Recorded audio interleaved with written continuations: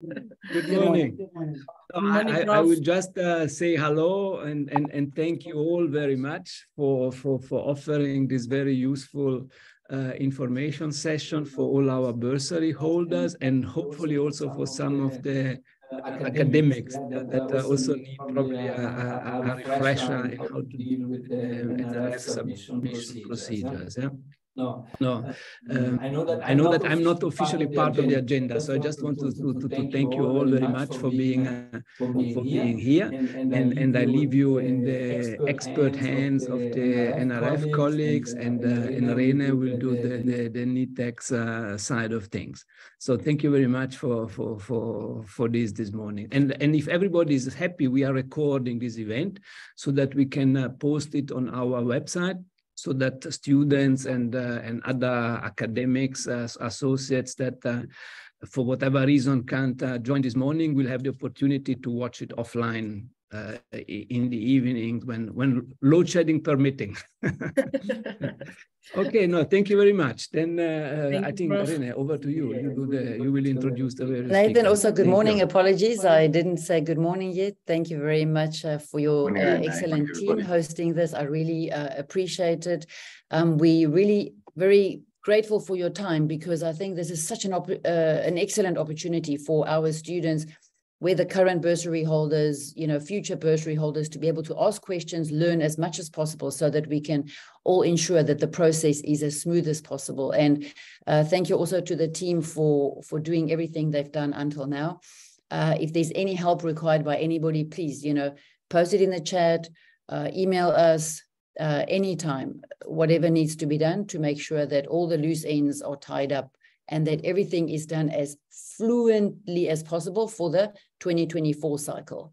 So I hand over to you, Malekotla. Thank you very much, and welcome to everybody.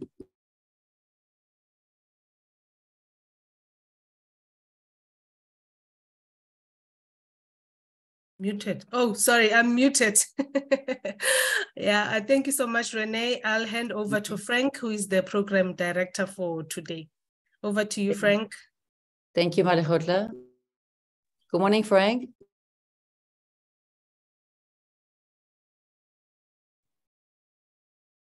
Good morning, colleagues. I hope everybody is good.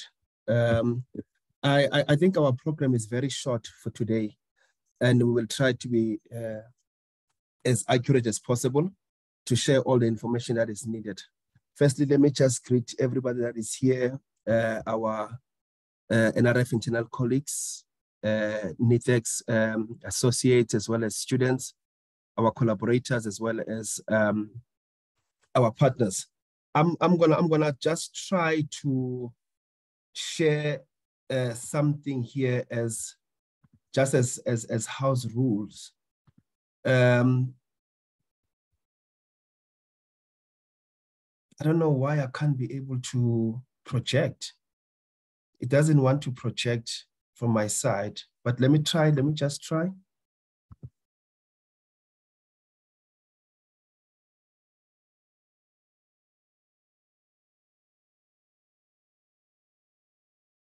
I don't know, can you see, colleagues? Is it projected on your side? Yes, perfect. Yes, perfect. Yeah, we can see, Frank. Thanks. Thank you so much. Thank you so much. Let me put it on the presentations mode. Yeah, these are just today's house rules that we are requesting everyone that upon entry, please mute your microphone and switch off your video to preserve bandwidth. And also you may only activate microphone and video when you are speaking. That's a request from our side. And use chat functions to introduce yourself to everyone by providing name, surname, designation, and institution as an example to say, this is Frank Mazibuko, Professional Officer, COE at the NRF. We're also asking you to set your display name to show your name and institution, if that's possible. Use the chat function to share queries and questions. Please write out your questions fully to be clear for us to be able to assist you. We may not be able to respond to all questions as of now, and you are definitely welcome to email to the NRF COE team to contact person, which is Malachut, as well as myself. And we're also requesting you to use the reaction function, thumbs up or applause, to respond to generic questions such as, can everyone hear me? Does anyone understand this point, and all the stuff. And we also ask that you use the raise hand and lower hand function to request speaking opportunity. And we're asking that keep inputs brief and succinct to save time, enable more participation in this virtual setting. Introduce yourself when you're speaking. However, it is recommended that we definitely make use of the chat function. The meeting will not be locked, as participants may experience connectivity challenges and may need maybe to reconnect to come back. If uninvited instructions are experienced, then we advise you that please know that this meeting will just be shut so that we avoid all the infiltration and the risk that could happen during the meeting. The most important point is that please note that there won't be any minutes to be taken in this meeting. We request that everybody take their own notes. The NRF teams will only note actions, timelines, and assign responsible person or persons to a particular matter. With that, I would not want to spend more time, but just to immediately go straight to the program of the day. And I want to hand this over to Mrs. Malkhutla-Finga. Thank you. Thank you so much, Frank. If you can just take down your slides so that I can share from my side.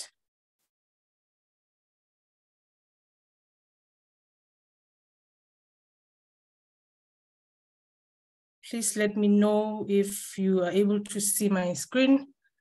Yes. The slide that says, oh, okay. Is it on slide mode, presentation mode? Presentation mode, yes. Oh, okay. Okay, perfect. All right. Thank you so much again, Program Director. I'd like to say hello to everyone and welcome to this session. My name, as Mr. Mazibuko has said, is Malkhutla-Finga, and I'm one of the COE team members. The presentation outline for my part of the presentation, I'll just be giving a background of the NRF postgraduate policy, the eligibility criteria, the funding values for postgraduate students for 2024, the timelines of call for applications, and the review processes. Firstly, the background of this postgraduate policy. In 2021, the NRF, through the DSI, implemented the DSI NRF postgraduate student funding policy, whereby funding is mostly underpinned by the principles of equity of opportunity, representativity, prioritization, and success throughput. And in addition, citizenship, age, gender, and disabilities are considered in the overall allocation of funding, with transformation of the postgraduate cohort as a core objective. And as presented here, through the policy, 95% of funding has to go to South African students, with 5% allocated to international students. And overall, of all the people that are given the funding, 55% has to go to women. And for South Africa, the targets are as follows. For Black South African students, 90% of the funding has to go to them, with 10% for white and 1% for disabled students. The next part of this presentation is the eligibility criteria for application. So this one is for the first-time applicants. We have about 2 categories for funding for the first-time applicants, one of which is full cost of study and the other is partial cost of study. And both of these categories have conditionalities with them. For full cost of study, the first condition is that one has to be a South African or permanent resident. No international students are considered for full cost of study. And the second conditionality is that if a student is an exceptional achiever, whereby they have an overall GPA of about 65% and above, that student qualifies to get a full cost of study. The third conditionality is that if one is financially needy student, but this can only be proved via ISFAP means testing, where all the students who have indicated that on their application that their household earning is below 350,000 per year. So these students then, when they apply, they indicate that on their applications, and then they are being sent by the NRF to ISPAP so that we can check whether they are financially needy student or not. The last conditionality for one to get a full cost of study is a student with disabilities. However, it must be noted that for both students with who are financially needy and with the disability, they have to have at least an overall GPA of 65% so that they can be looked at for a full cost of study. And the second one is for partial cost of study. So with these ones, the student has to have also a mark. If they are honor student, their mark has to be 65% for their final year of study. And then for the masters, it has to be the 65% for honors. They have to have completed their honor studies. And then for doctoral, they have to have also 65% of their master study, and they have to have completed their honors studies. Okay, the second eligibility criteria is eligibility, citizenship, eligibility, and funding period for postgraduate students. For honor students, only South Africans and permanent students are being funded. No international students are being funded, and their maximum period of support is 1 year. For masters and doctoral students, both international students and South African students are being considered for funding, as well as extension support for masters and doctoral studies. So for doctoral students, the maximum period is 3 years, and then for masters, it's 2 years. For masters upgrade to doctoral, it's 4 years. It should be now noted that the period of support is calculated from the first year of registration for the study or research, regardless of NRF funding, and it excludes the pre-proposal year. So what we've been having is that the student will be on their second year of master's, say in 2024, and what will happen is that that student will only get one year funding and not two-year funding, because they had already done their first year of master's, although they did not get funding from the NRF, but we only look at the first year of registration. And in terms of eligibility for postgraduate student funding, to contribute to lowering of age at doctoral completion, the NRF eligibility criteria for bursaries for full-time studies will have an age limit to achieve doctoral completion by age 35. So with this one, the maximum age at application for honors, the student has to be 28 years. And then for masters, they have to be 30 years. For doctoral, they have to be 32 years, with the number of completion being 3 years for doctoral, 2 for masters, and 1 for honors.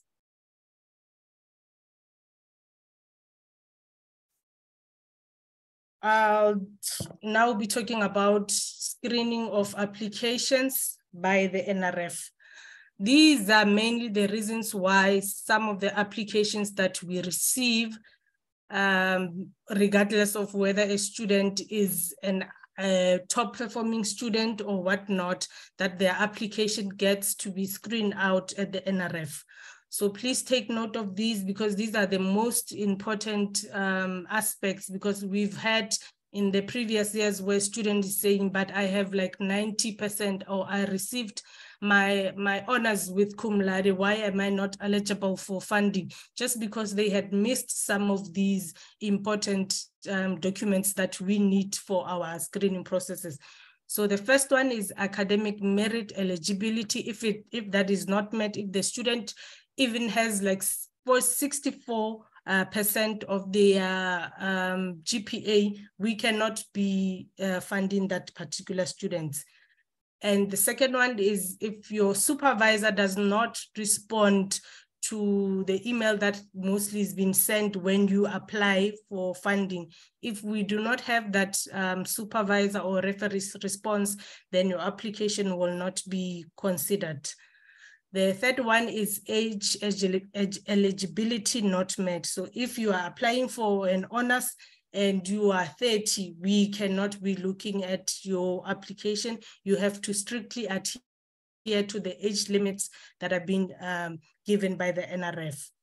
The fourth one, if a student is a full-time employee, we cannot be giving you a bursary from the NRF, because the bursaries are being kept for students who actually are not working and are studying full-time. So some of the documents that we also need, that you need to attach, is your ID copies and your academic transcripts. For honors and masters, if there is no project outline, no information of your research provided, then we do not look at that application, we screen it out. These are some of the exclusions that are there for postgraduate funding. The majority of student bursaries will be awarded in a directed manner so as to respond to national priorities, vulnerable disciplines and fields important for socio-economic development, as may be identified from time to time.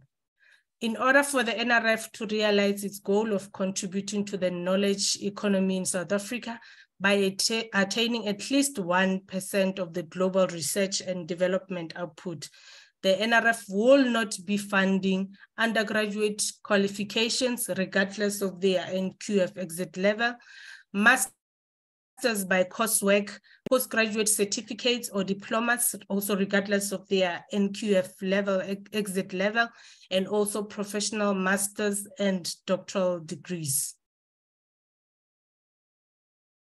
These are the funding values that are going to be given to the new students in 2024 for honors. For full cost of studies, the student will be getting a total scholarship value of 157,125. And also the students are also given electronic study device allowance, but this is only given to the student if there is a need for such an electronic device, and the student has to apply this through the university DAs. They have to let us know that we need this specific device so that the NRF can release the money.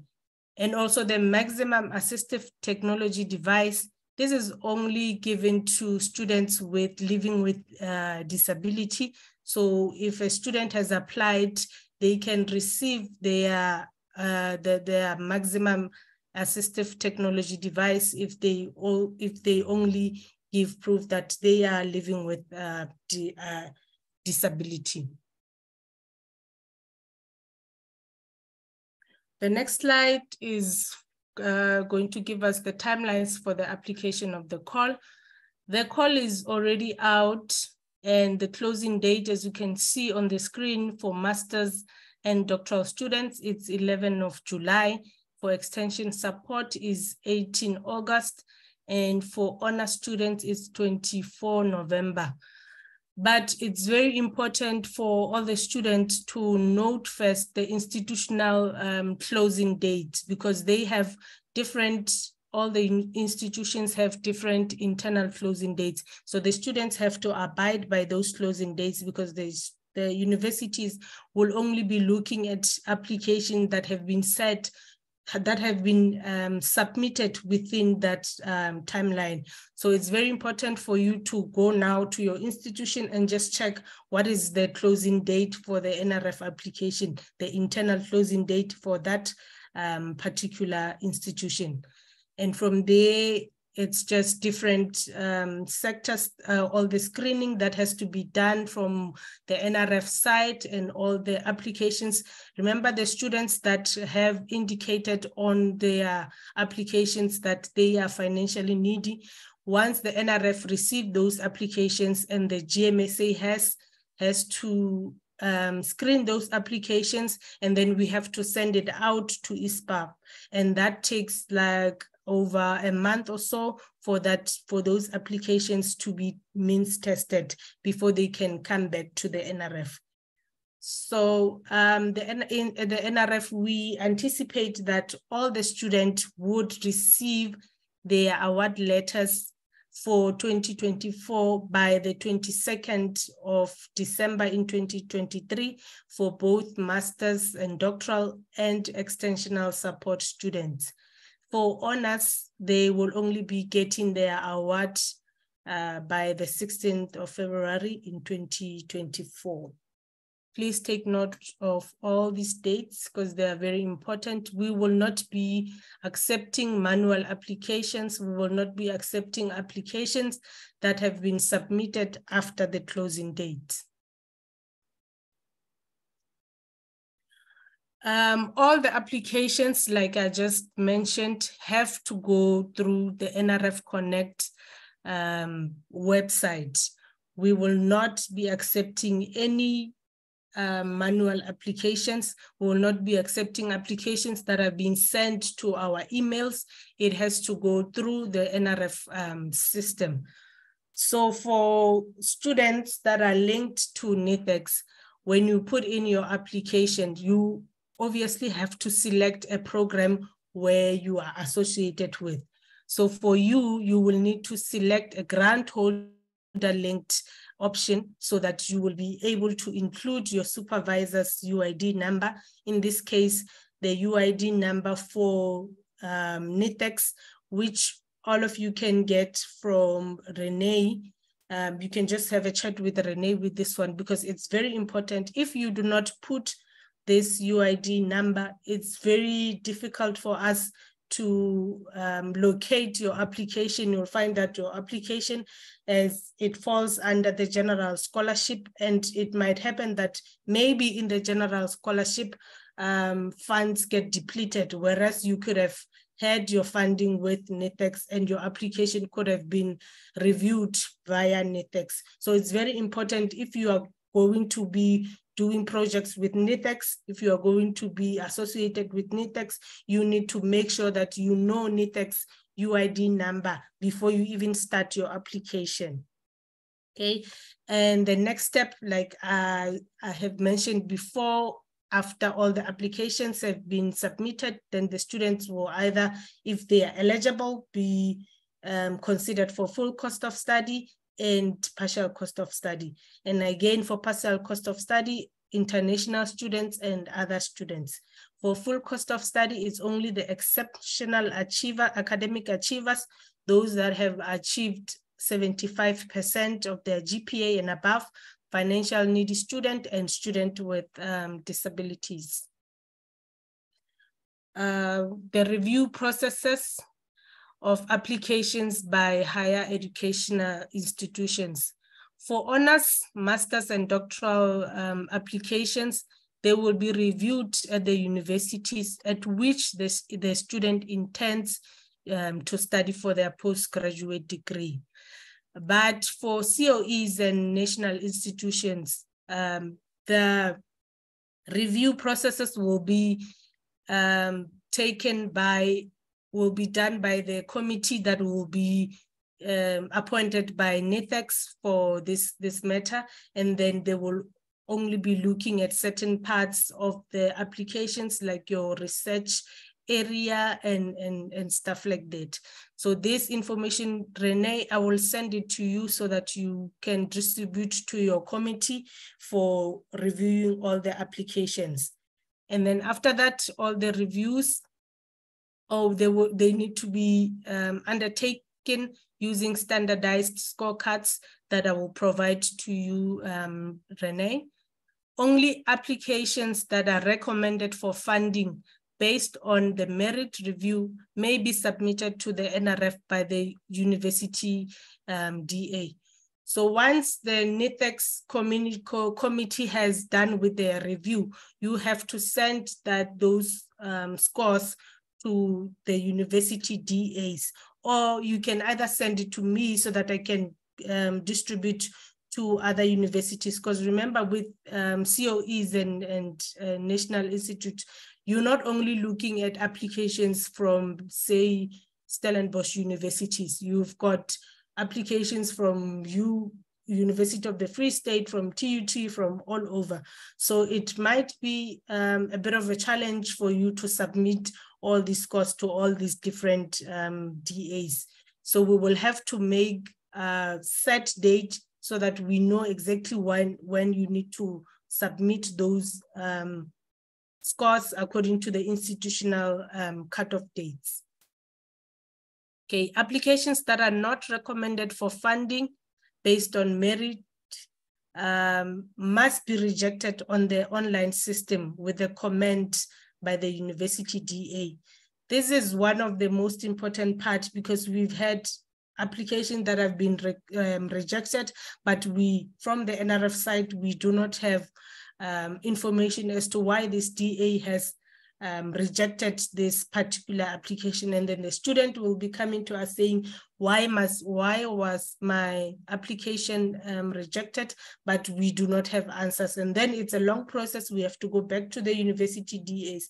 So if there are university DAs in this meeting, please, when you reject an application, put a comment there so that we can be able to know from our side as well as to what was the problem with the actual application.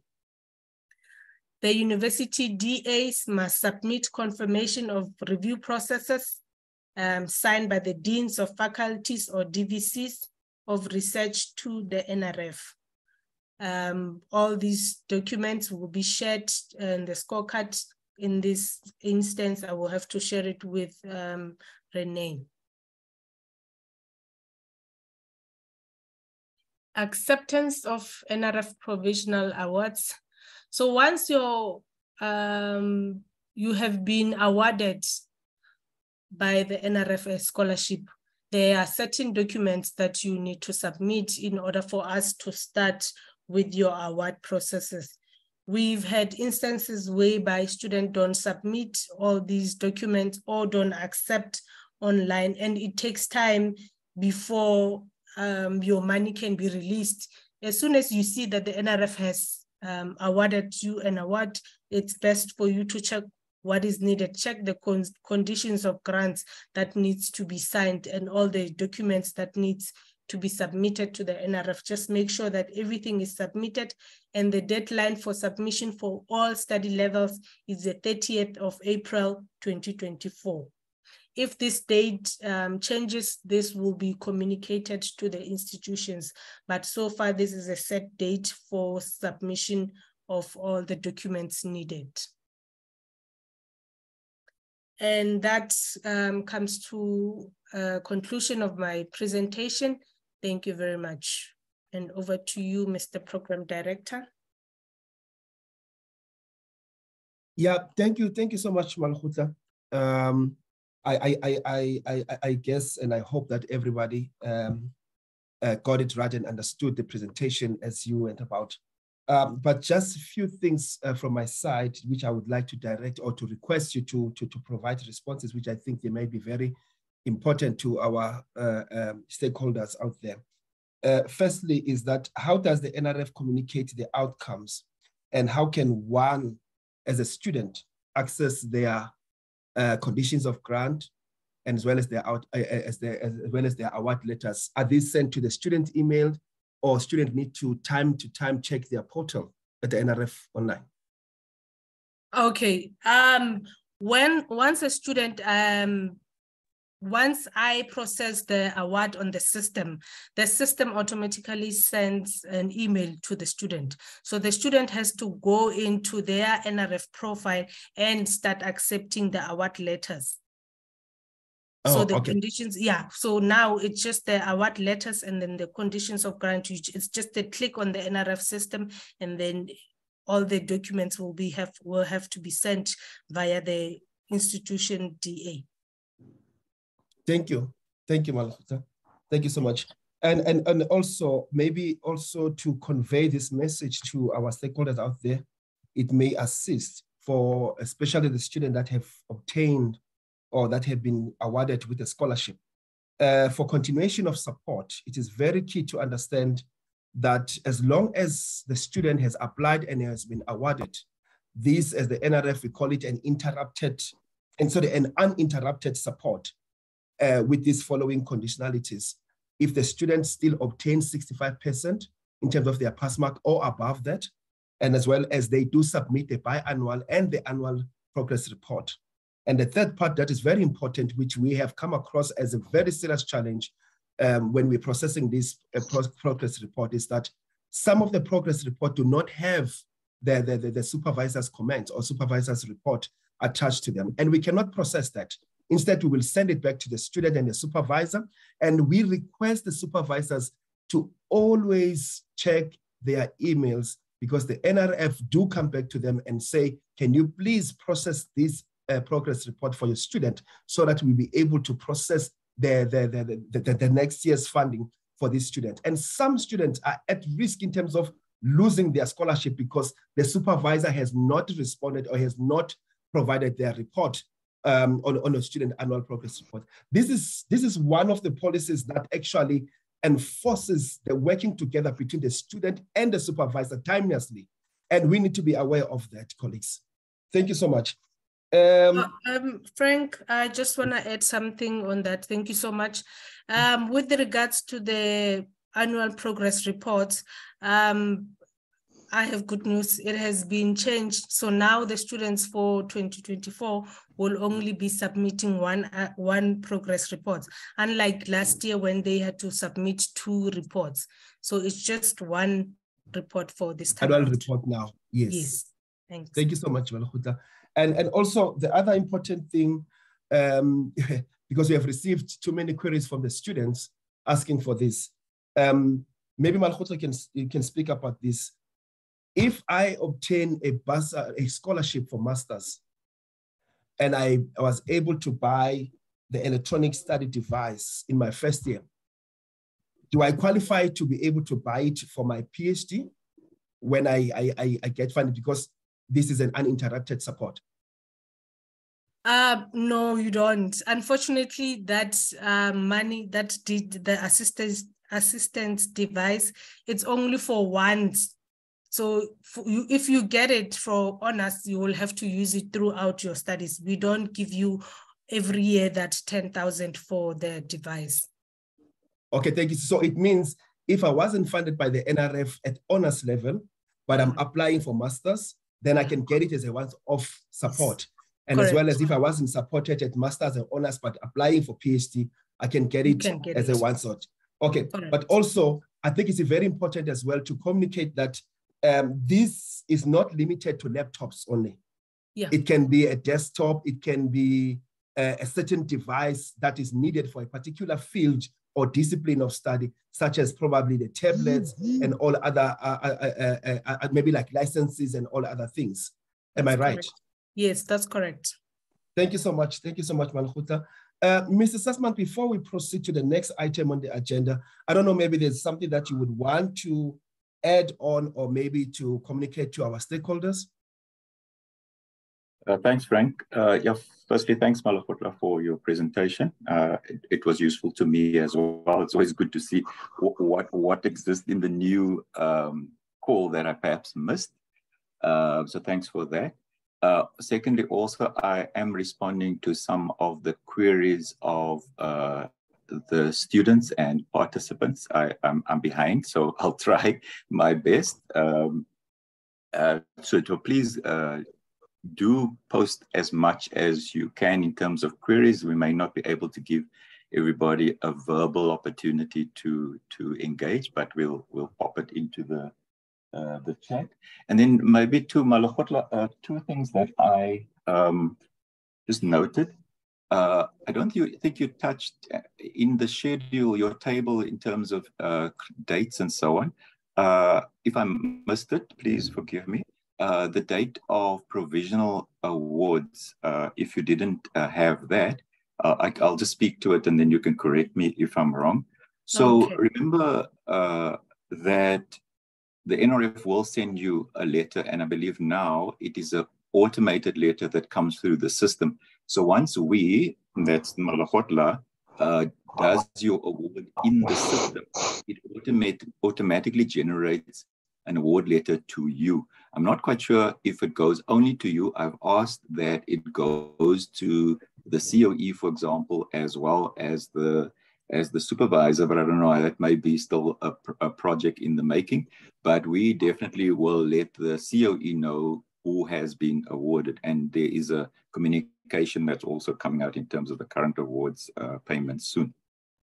So prior to that letter coming out, because there may be all kinds of holdups, we do what is called a provisional award, which basically means that we publish the list of students that have been screened and found eligible provisionally. And we publish that on the NRF website. And as I say, we'll send that to the COE as well. Now that has been fairly late in the year, around about from middle of December. So we are trying, and I'm sticking my neck out here, but I'm not going to give a date because I'm very attached to my neck and my head. But we're trying to make that as early as possible. Also, given the fact that the closing date for this year's call is the earliest we've ever had in the last 3 years since the new policy was implemented. So we're trying to get it out as early as possible from us now. I'm not talking general NRF. I'm talking, we're known as the COE team because NRF used to be a COE. It's transitioning to a National Research Institute. But the COE team is going to try and get it out as early as possible. Because for me, there's no issue with telling a student, you've been provisionally awarded. If you can provide us with all those things that Malakotla says is missing sometimes, then we'll formalize the award. So we're going to get it out. The other reason we're trying to do that is I've noticed that all of us are human beings in the room, and human beings have needs. And I know that students as human beings will look for the best prospects. So if somebody else like First National Bank is offering we 1 rand more than the NRF, earlier than the NRF, I know you're going to jump into your car and run to that ATM. So we're trying to assist you to get some level of comfort that you know the NRF is still interested in you. So we're going to try and get it out as early as possible. So we're trying to improve on that part. And then Malakotla, from your side, maybe it would be useful to speak to what is your expectation of the students? The students from NRF and from the supervisor, student, supervisor, NRF, and then generally the institution to help us service the student's application as best as possible. And I'll stop there for now. Thank you.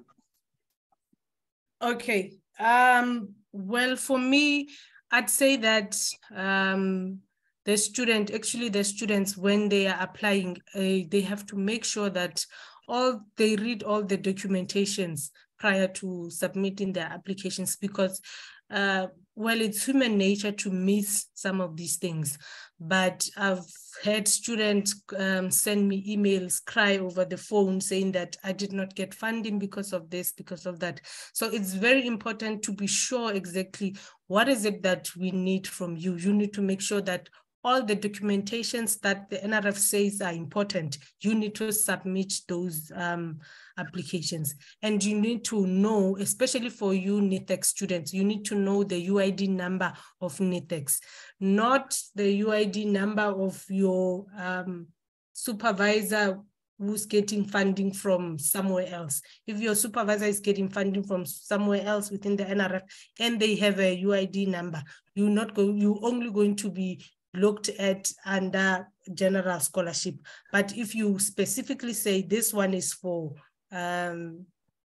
NITEX, then we know I can locate your application number and I can be fast and process your awards and your applications. So it's very important to also liaise with your supervisor.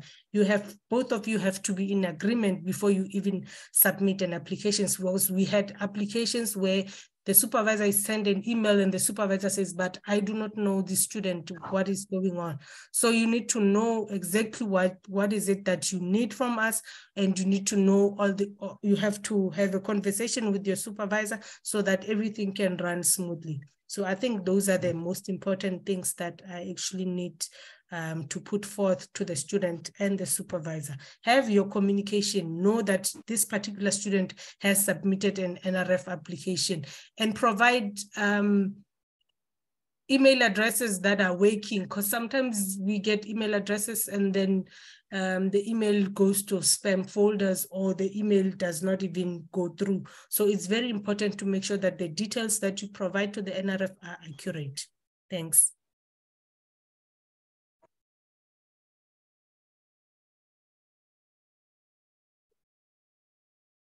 Over to you, Program Director. I don't know if you are muted. Yeah, no, thank you. Thank you so much, Malukut. I was still trying to respond on the chat. We are trying to multitask, as you would know how difficult that is for a man such as me. Maybe the other important things, I know, Mrs. Sussman, in the program, we're targeting to have questions and answers after the presentation by Ausinkateko, but I thought while we're still on this particular item, which is the presentation by Mrs. Malukut, is that we do attend to some of these important things before we forget about them or we miss them on the chat. One of the things is, Ms. Malukut, maybe you can assist on this one. When it comes to applications that fall off from on the process right at an institution, I know that we as the NRF, we don't get to know that. And students actually tend to send queries to us instead of going first to their DAs. And we have been emphasizing this during DAs interactions, that we request that all the DAs communicate with the students and the supervisor and the program in which the student is applying for when the application falls off the process right at an institution before it reaches the NRF, because NRF would not have answers to why that particular application fell off. Am I correct? Yes, you're correct. And that's why on there's one of the slides where I said that when a DA rejects an application, it's very important that they put comments as to why this application has been rejected from the DA side. And it's sometimes, if they do not communicate such instances to the students, then the students comes to us. So it's very important, because all the student details are there. If you are rejecting an application, it will be best to notify the student of this, or just to alert us from our side, so that we can be able, by the time we send out rejection letters, we know that this student has been cut off. It didn't even pass the NRF review stage. So yeah, it's very important. Well, I can say that it's very important just to put the comments so that when the student comes to us, then we know. Yeah. Thank you so much, Mrs. Finger. And also, maybe this also would assist the students, is that if I have applied as a student for scholarship, and by mistake, I forgot to mention the UID number of my supervisor, of which at this stage, of the grant holder, of which the grant holder at this stage is NITEX. If I have forgotten to put in that, but I realize after I've submitted my application and I contact Renee to inform her, is it possible for, I know this might be very difficult, but are there chances that you can, Renee can request on my behalf that you locate my application from the general pool and then migrate it to the NITEP applications? Yes, it's you mentioned a really important one. Yes, it's possible for that to happen. So as soon as the student realizes that I made a mistake and my application is already sent through, I cannot edit the application. It's important that you contact Renee and give Renee your application reference number so that she can contact me, so that before even the general pool colleagues start with their awards, then I know I must just send them an email that student Tato is actually a NETHEC student. So we will have to take him out of your list. So it's very important. Send Renee an email with your reference number as soon as you realize the mistake. Yeah. Thank you. Thank you so much, Malhuta. That is very helpful. Thank you so much. I'm not quite sure. I'm looking at time, but I saw a very important question on the chat by Mary Owajori, University of Johannesburg, asking that, please, could you provide information on how those funded via NETHEX or NRF but are not able to access the NRF Connect to submit progress report? I'm not quite sure if I get this, because I know we have access to the NRF Connect, but then you have to register and create your profile in order for you to be able to have everything linked to your profile, your application, as well as your progress report. I don't know, maybe Malhuta would want to speak about that, or maybe if Mary is available, can expand or elaborate on this one and tell us what the challenge was. Was it a systems problem, or was it at the university and all that? You may go ahead, Mary. Yeah, make your... Okay. Okay, thank you very much. Thanks for the if you don't mind, can presentation. you switch on your camera? Okay. Can you hear me, please? Yes, we can hear you. Okay, thank you. So my question is that I'm a doctoral student from University of Johannesburg, and I'm being funded by NRF through NITEX. Okay. So last year I was supposed to submit my progress reports, but I found that going to the NRF Connect site, I could not access the site. It's saying that it's not even giving me the option. So I had to go through Mrs. Renee to submit my progress reports manually. Okay, I think Ms. Nkateko Maringa is present. Maybe she can attend to your question. Nkateko, you can go ahead, my sis. Thank you so much, Frank, and good morning, colleagues. Mary, last year, all the progress reports were not on NRF Connect. All reports were opened on the NRF submission system, which is our old system that we had before NRF Connect. So in order for you to have been able to submit your progress report, it simply meant that you had to access submissions instead of Connect. Thank you so much, Nkateko. Thank you for raising this one, because I think a lot of people had challenges last year trying to get their progress report from the NRF Connect, but it was still on the NRF submission. Mary, does that answer your question? Partly it answered it, but still, some of us, we are not able to access the NRF submission system for some reasons. I'm not quite sure how that happened, because the NRF Connect was not yet implemented last year. It started being functional this year, and everything was done on NRF submission.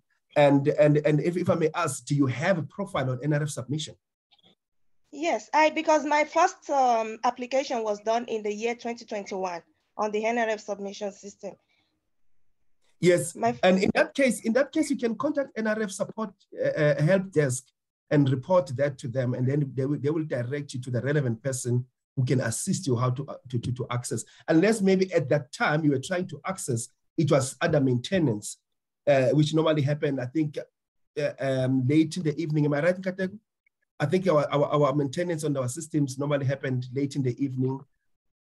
Yes, you're right, Frank, but also to add there, Mary, when at the time when you were struggling to create a progress report, the right channel would have been obviously through the institution, involve them because they needed to know that you were struggling to create a progress report. But as Frank has already alluded, you were supposed to contact the NRF support team, because then we would have immediately checked the reasons why your progress report was not available on your profile, and then attend to that challenge. At this stage, the problem is the system has closed for submitting the progress report online. So we're not going to be opening submissions for colleagues to submit their progress report. But it would be very interesting, Mary, for us to check what could have possibly happened at that time when you were unable to access submissions or submit your progress report. If you can still contact us, we have ways where we can check that was the progress report on your profile at the time or not. So please still contact us for us to investigate this further. Thank you. Okay, thank you very much. I'll contact you. Thank you, Nkateko. Thank you so much. Thank you so much. Frank, just the last one to Nkateko. Someone has just asked, Simbarashe asked that, can you share an in-depth information about those already accepted for funding in 2023 and continuing in 2024? Where and how can we submit the progress report if we are not launching a new application? Do they still submit the progress report in the old NRF system, or is it now with the NRF Connect? That's a very valid question, and thank you. All the new progress reports will be open on the NRF Connect system. We will send out communication closer to when the call is going to open. It usually opens around November. We have done away with the biannual reporting. So as soon as the system is ready, we are going to send out communication.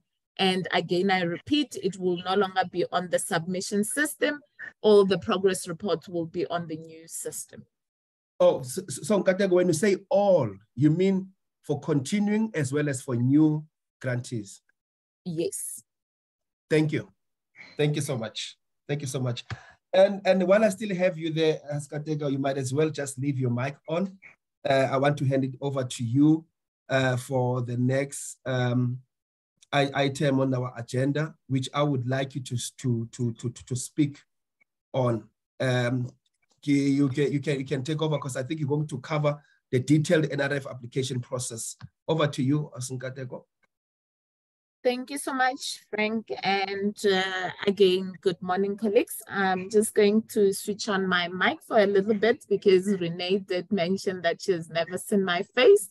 My name is Nkateko Maringa. I'm going to switch off my camera now that you've all seen my face so that we can proceed.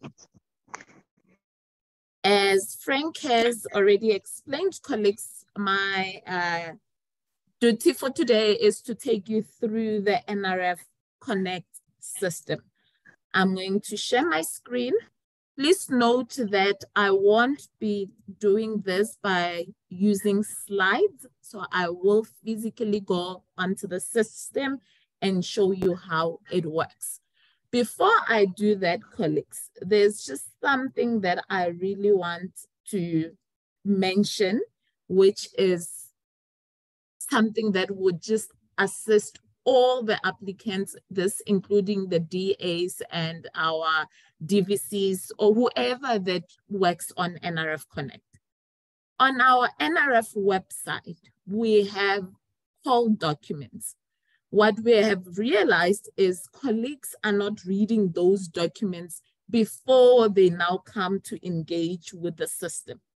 Some of the documents that we have will be your framework, your funding guides, your frequently asked questions, and so forth. Colleagues, we have picked up that for those applicants that actually make use, or those applicants that read the documents, they understand beforehand which funding opportunity they're eligible to.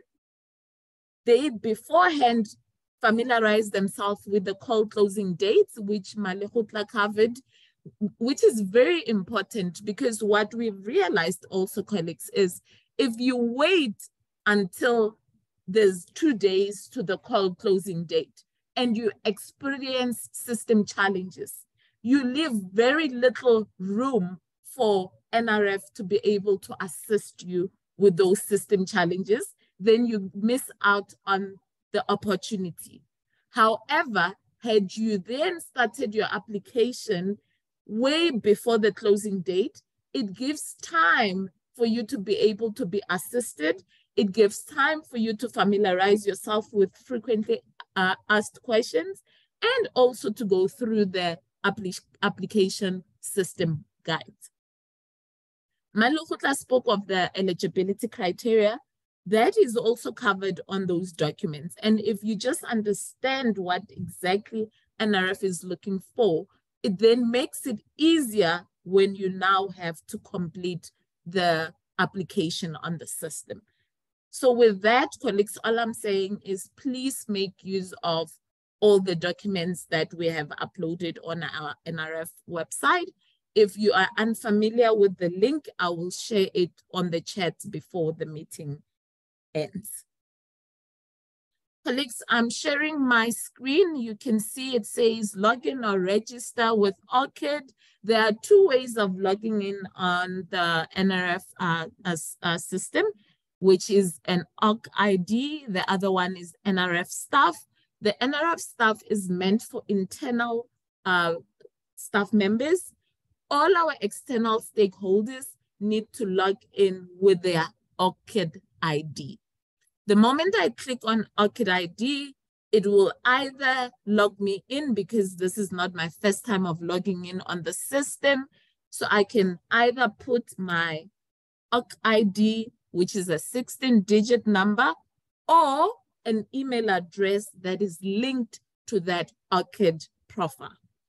I'm going to go through the registration process to show you how easy it is and how it doesn't take time for one to register a new ORCID ID. And this is only meant for first-time users. If you have registered on the system, please do not create multiple profiles.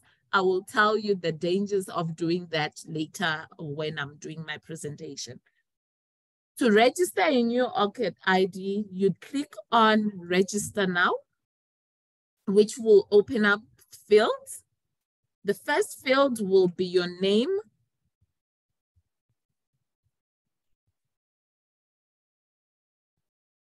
Let's make this Testing May. And I'm making it Testing May so that I can be able to go back and delete the profile. And we'll make it Postgraduate 1 and confirm the email as address.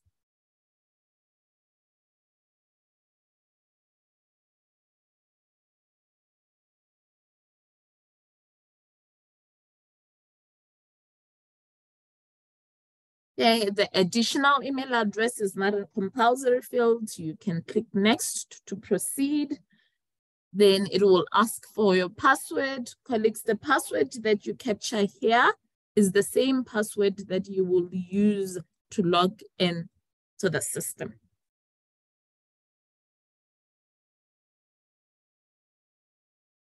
If you want ORCID to send you quarterly emails, you will click on that option. If not, you will click next to proceed. And then when it comes to this page, colleagues, please always choose between everyone or trusted organization. And this is just meant for you are allowing NRF to be able to integrate with your ORCID profile. Because we do fall under trusted organization, you can select that option, consent to privacy, tick I'm not a robot, then proceed with the registration by clicking register. Again, there's another page that says, NRF Connect has asked for the following access for your ORCID record. Please always authorize. Again, this is meant for integration purposes. If I click on authorize, the system now redirects back to NRF Connect system for me to continue with the registration. There are only 3 fields that you need to complete here, which is the surname. And the only reason that I have to complete it is, as you've noticed, while I was busy with the registration process, I skipped the email field. It's not a compulsory field for ORCID. However, it's a compulsory field for NRF Connect. You then need to select your date of birth and the email address. The email address that you capture here, colleagues, has to be the same email address that you captured on ORCID.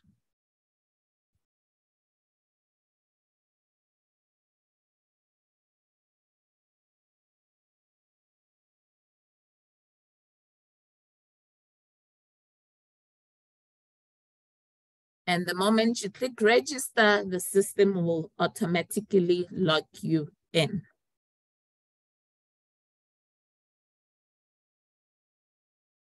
Just bear with me, it's just a little bit slow.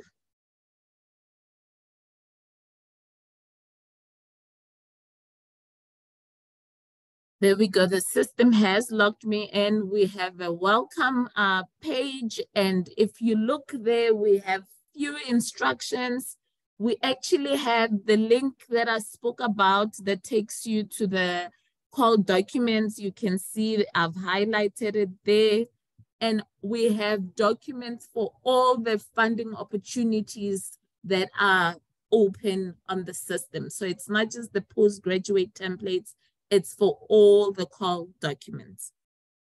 Colleagues, if you are, like Mary just mentioned that she had a profile on NRF submission, you have a way to link your submission CV with the new system. So instead of you having to go to career history, to qualifications, to capture the CV, you can migrate your submission CV to NRF Connect. How you do that is you click verify. It will then ask for your ID number and password. This is the same login details that you would use on NRF submission system. And the moment I click on submit, there's a verification complete pop-up that appears there. Now, when I refresh my page, you will see that now that pop-up, it has now changed from verification to sync now. The moment I click sync now, colleagues, the system now tells me sync complete. And what that has now done is all my CV as it is on NRF submission has been pulled to NRF Connect. The second thing that I'm going to talk about, colleagues, is it's the profile, which is your personal details. Before you start applying on the system, please ensure that you have completed this section.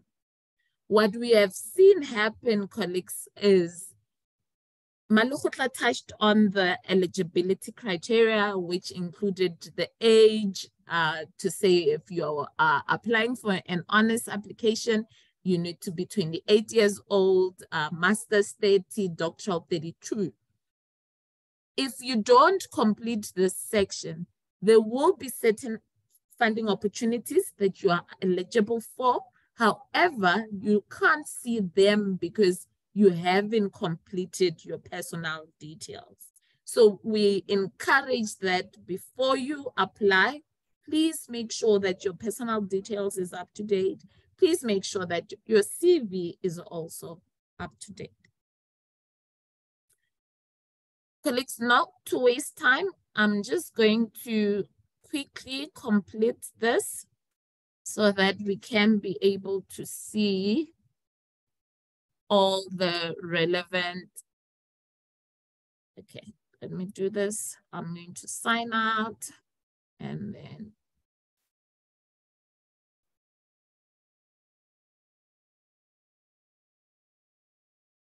ORCID, so what I'm doing now, colleagues, I just want to sign out from my ORCID profile so that it doesn't automatically logs me in.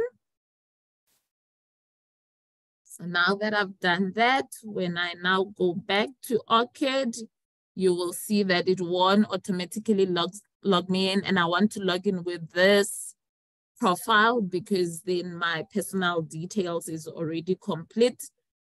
In order to save time, there are two ways to creating an application on the system.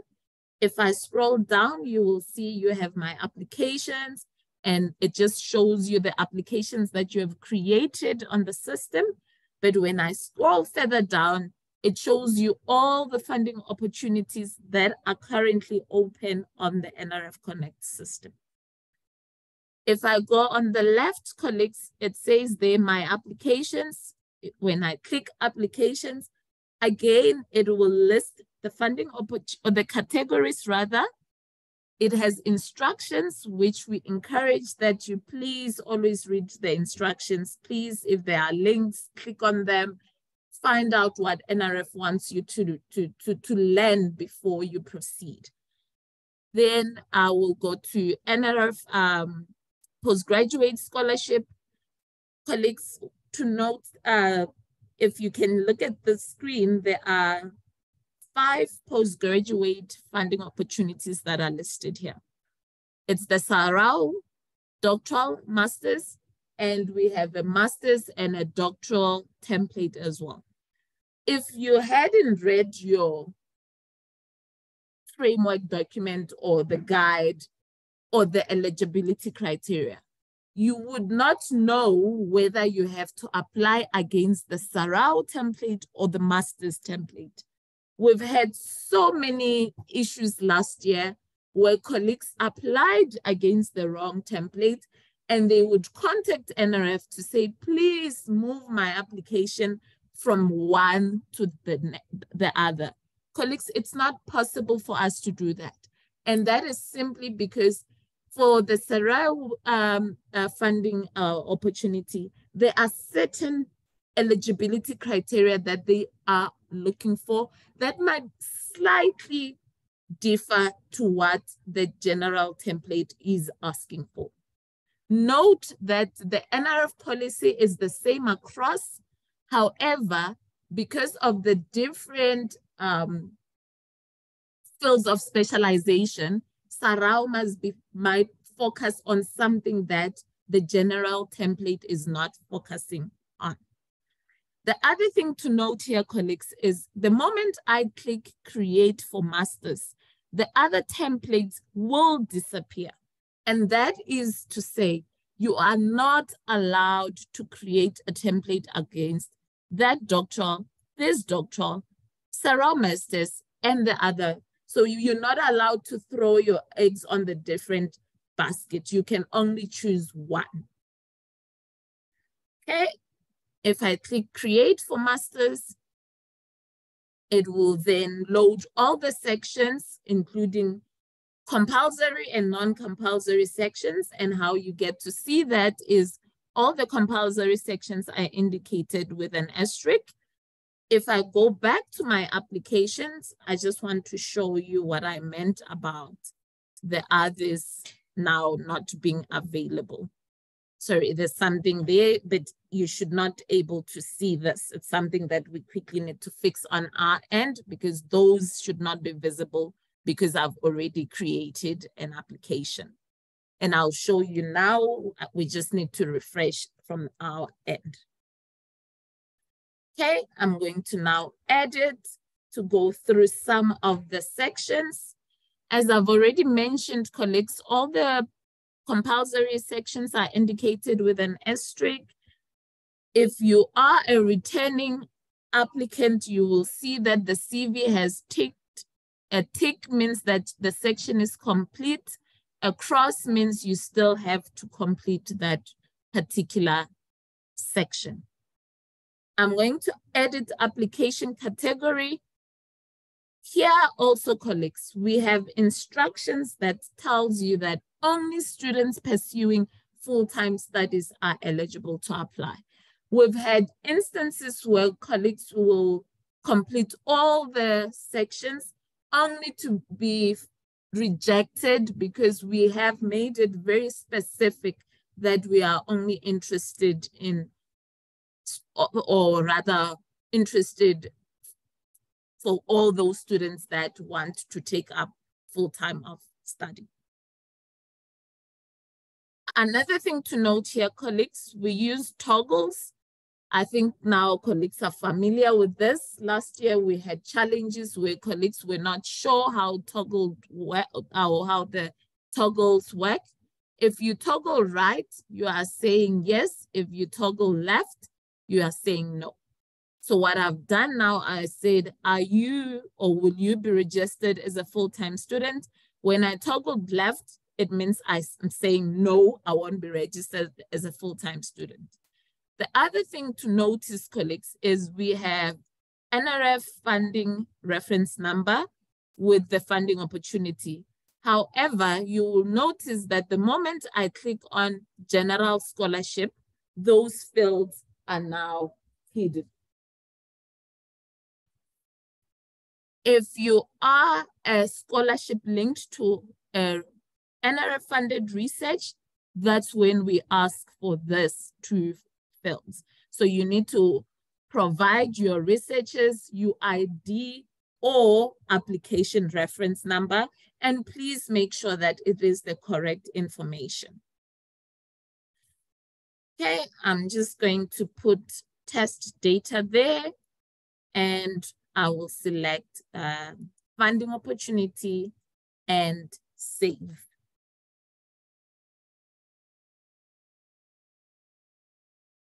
Okay, and you will see that that section has now been marked complete.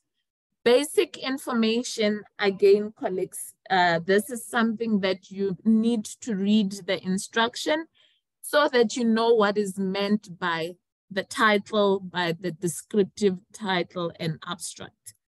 Institution, you select your institution from the list. We have had instances where applicants are indicating the title or the short title as Mr. or Mrs. Please, if you are unsure, read the guide. It will tell you exactly what's meant by the short title and what is meant by the descriptive title. Another problem that we have picked up, colleagues, and this was picked up now during the funding period, is please you need to know that if you are applying for a master's, we fund for 2 years. If it's a doctoral, it's 3 years. We've had instances where applicants would select 1 year of funding. When we now do the funding decisions at a later stage, it means you will be funded against 1 year because that's what you have requested for. If you require 2 years of funding, please ensure that you indicate 2 years under basic information. Okay, I'm going to now save the section. Geographical area as well, colleagues, it's one of those sections which are very important because I'm sure you know that NRF does look at previously disadvantaged institutions. So when we fund, there's a lot of things that the colleagues take into consideration. That's why they need to know your geographical area.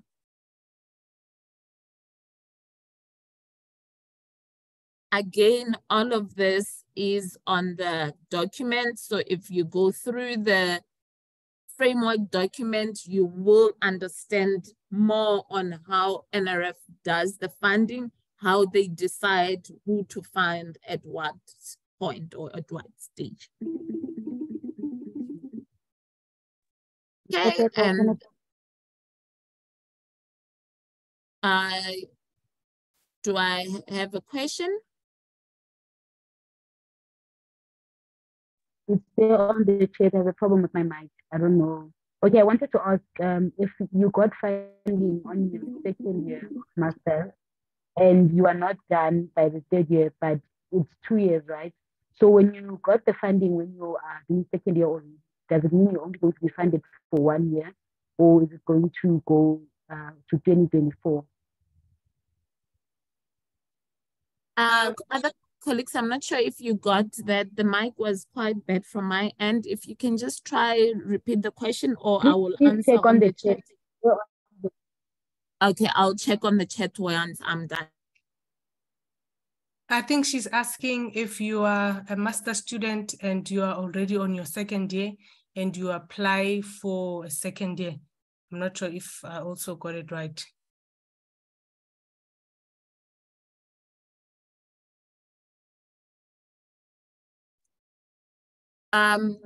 Malukhle, can we maybe attend to the questions on the chat or the moment I'm done? Yes, we can do that. Okay, thank you. Okay, financial need, colleagues also here. Maybe let me quickly do the person history. You select the previous funding, you select your current degree, and you indicate, are you currently a DSI or HSRC intern? Yes or no question. You can then proceed. When it comes to financial need, colleagues, please read the documents, because here also there's a lot of rules. For example, the moment I do that, you will see that certain fields are hidden. So if I say yes there, and if I say, let's choose less than, let's choose that one, because there's a financial means test. So we do financial means test for South African citizens and permanent citizens only. Financial needy students, the household income should be less than 350 per annum, and you need to complete the consent form. And you know, if you don't do all those things, then your application will be rejected. So it is very important that you understand exactly what you need to complete when it comes to the financial, as a financial needy applicant.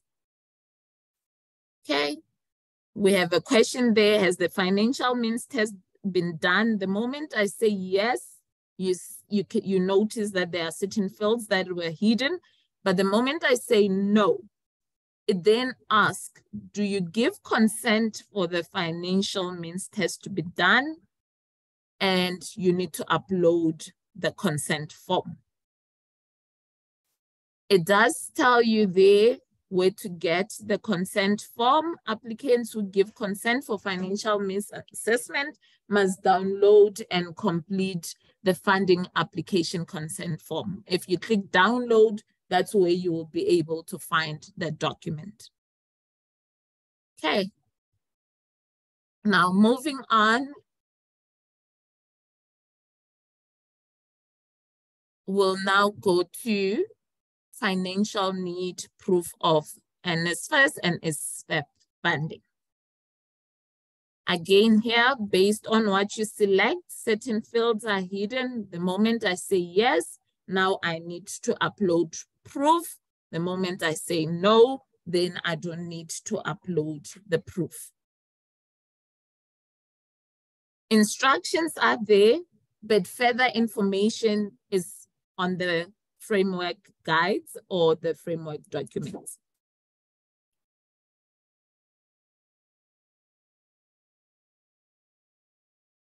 The household contributor, colleagues, this is where then you will click create. You can add more than one household contributor.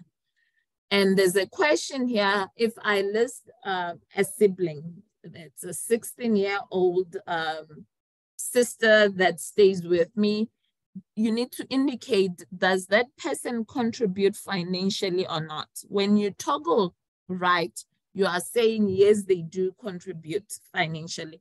The moment you toggle left, then you're saying, no, they do not contribute financially. You can add more than one person under this section. Okay. And then let's go to the second or to the next section.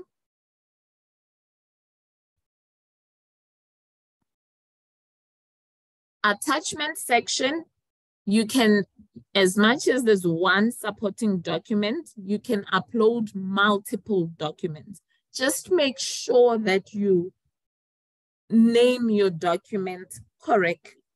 So if it's an ID, for example, which you don't need to upload here because you would have already uploaded it under personal details. But if it's an whatever the name of document that you are attaching, just make sure that it is named correctly. To upload a document, you click on that icon. It will then go to the list of your documents or where you would have saved your document. And the moment you do that, then the document is uploaded. You can go back and now you want to add the second document, and that's all you do, and you'll see your documents then get listed as such. And you save, and it will show you with a double tick there, and that is an indication that you have saved your documents. We have a size limit on the document, but we also give you a link on how to compress huge files. So if you're struggling to attach a document, it could either be the way you've named your document, it's breaking the system, or it could be the size is just too big. Then you need to click this link to compress the file. Okay.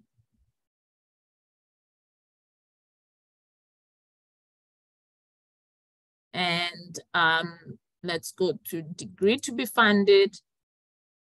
This section also, colleagues, please, when you complete it, just read the fields firstly, and then understand that we are requiring for you to enter the information related to your previous degree as indicated on the instruction.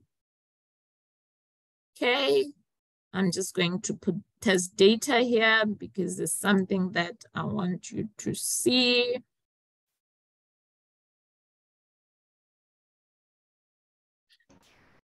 Colleagues, also note, maybe I should mention this, the discipline. When it comes to your scorecard or when it comes to the DA scorecard, the data that you capture here counts for something. So based on your discipline, it has a merit to the scorecard that the DA has to submit through to the NRF. Okay. Again here, compulsory fields are indicated with an asterisk. So you will see that if it doesn't have an asterisk, it means it's not a compulsory field.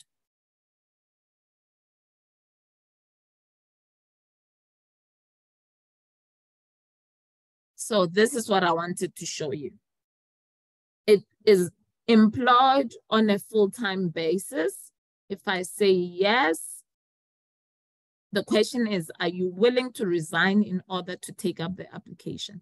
The moment I say yes, or no rather, and then I submit, the application or the system will allow me to proceed. But when this gets to review at the NRF, it is going to get rejected because one of the eligibility criteria is you should be willing to resign in order to take up the scholarship. So this could be one of the reasons why your application is rejected within the NRF, because you said, yes, I'm a full-time employee and I'm not willing to resign to take up the scholarship. I hope that makes sense, colleagues. Okay, let me just move on.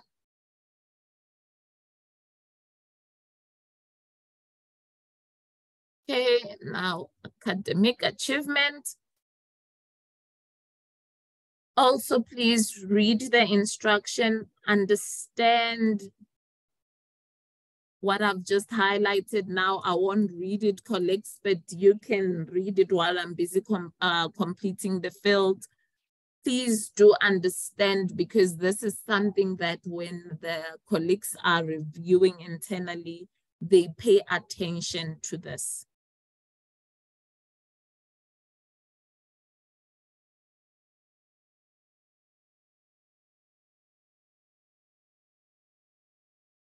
And there it does say, please only select pass if you studied at an international institution. That is also very important, colleagues. This, as I mentioned, a scorecard. Also note that the selection here weighs to the scorecard. This data actually pulls to the DA screen scorecard.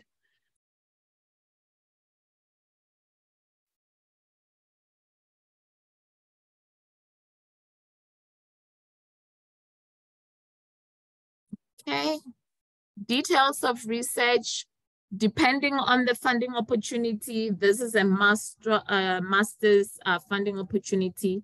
So those are the questions that would be asked there. And maybe this is something else that I should mention, colleagues. If you are applying for an honest funding opportunity, you realize that the questions slightly differ to if it's a master's or a doctoral template. Project outline, if you want to understand what the colleagues or what NRF refers to as a project outline, you will find that on the framework guide. Alignment to national imperatives. How this section works, colleagues, you'll see there is no alignment to national imperatives related to this application. The moment I toggle right, it means I can proceed.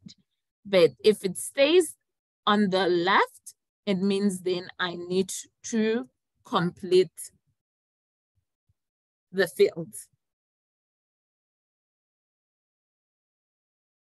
We have the classification in line with NRF broad categories, national priorities, national strategy, sustainability development goals. It's not compulsory for you to go and complete each one of them, but if you have data for all, yes, please go ahead. But if you complete the classification in line with NRF broad categories and save that data, you can then proceed with your application.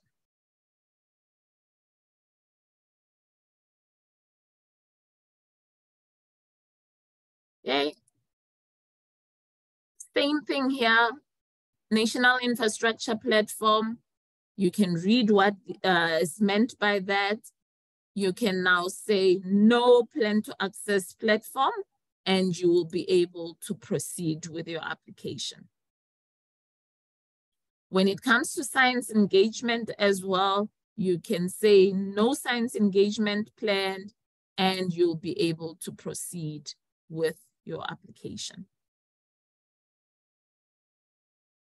Colleagues, this is one of the sections that we have seen a lot of challenges, or we have received a lot of emails as the support team at the NRF.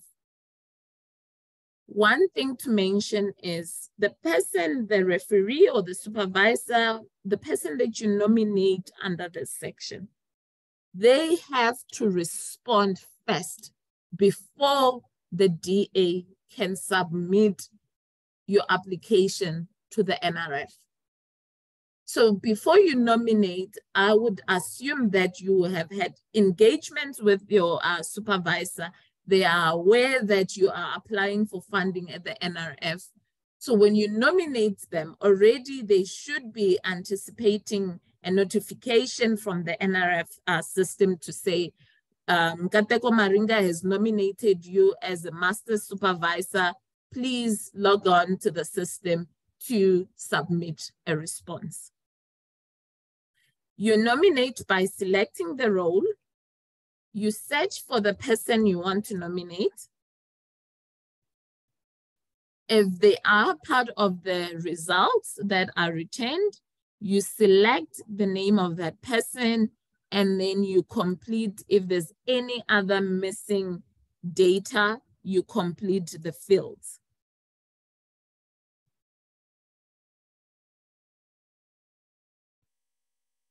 The number and the designation is not a compulsory fields. They're not compulsory fields, so you can only complete the title, and the other fields, and then you save. You can go back to create. Now you want to also add the head of department, which might not be a compulsory selection or a compulsory that you add the head, and you can only know that if you have checked the documents to know, is it compulsory for me to add both the master's supervisor and the head of the department for my master's application? Head of department, if you search for someone and they are not on the list, you can click user not found, then capture their details. But what is important here, colleagues, is if I'm adding Anthipi, I need to ensure that I'm using the right email address. If I've added Anthipi, sorry, I just want us to go back to,